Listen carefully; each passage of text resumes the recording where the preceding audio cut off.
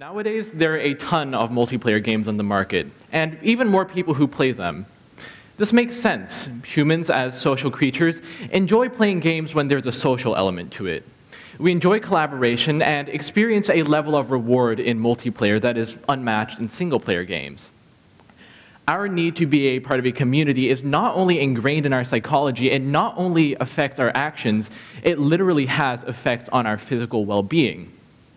A 2008 study by Maya Reblin and Bert Uccino, considering the effects of social interaction on well-being, showed that people who receive social and emotional support are less likely to experience serious health problems such as myocardial infarction later in life. Thing is, community isn't just an important part of the kind of resource usage you might find in, say, playing a video game. It's equally important in resource creation. Take, for example, game design. See, it's possible to complete any big project by oneself, and looking at any game database yields plenty of games developed by single individuals. However, generally speaking, the best projects, the most important, influential, or just outright successful projects tend to involve teams of people. And especially in game design, even the most famous individuals rely on other people for help when their skill sets don't quite cover everything. Take the critically acclaimed video game Braid, for example. Widely praised as one of the greatest video games ever created, it's also known as the epitome of indie video games, as it was designed and scripted by one person, Jonathan Blow. However, despite his massive presence within the game's development, even he did not complete the game all by himself. He turned to another person, David Hellman, in order to finish the game's art.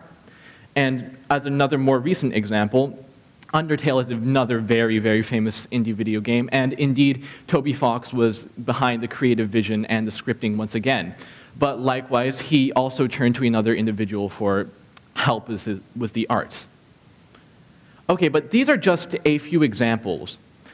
Why does this matter to me? Why would this matter to you? Why is community all that important anyways? Well, to answer that problem, we have to think about the very definition of community by itself. See, a physical group of people all working together on a game might be considered a small community in and of itself. However, especially in a field like game design, where people aren't always going to be necessarily working with each other physically, community can be a lot more than just the physical group of people. It can be the collective set of resources that people contribute to over time. When you have something like that, it's very easy to solve any problem you may have and to find inspiration without diluting your own vision and while still remaining self-reliant. Just as an example, in the world of game design, different low-budget tools frequently have documentation on their own. However, relying simply on what limited reach that limited documentation provides is not always necessarily helpful, which is why people so often turn towards community-made guides and tutorials, because they provide beneficial ways of learning new topics. And as well, forums also provide an important space, not only because they provide quick answers to any problems that one may have, and not only because they provide good inspiration, but also because they provide personal feedback. And as I mentioned earlier, a good portion of community has to do with support, so personal feedback, of course, is not only helpful, but actually necessary. So all in all, community provides a level of reach into places that cannot be afforded if you decide not to partake in it. So I personally have relied on the community many times.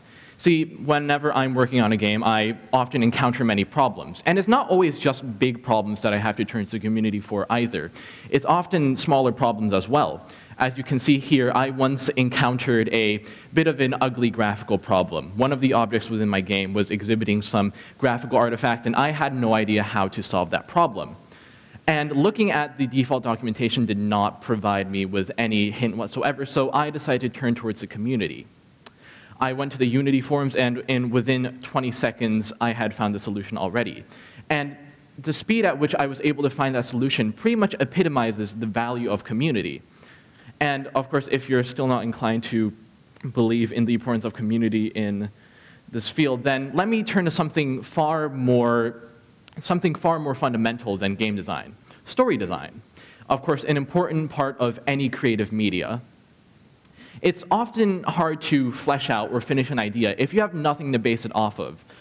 But turning towards the community provides very important inspiration in various different areas.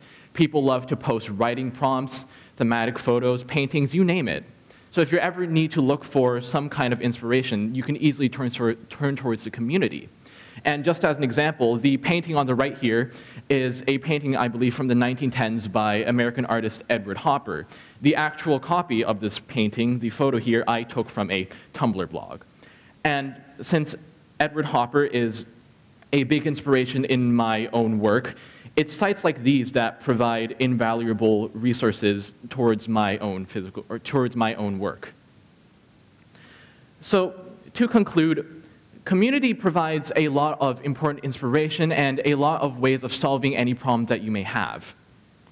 But the thing about community is that it's not just like any other resource. It's far larger in scope and it's far more accessible.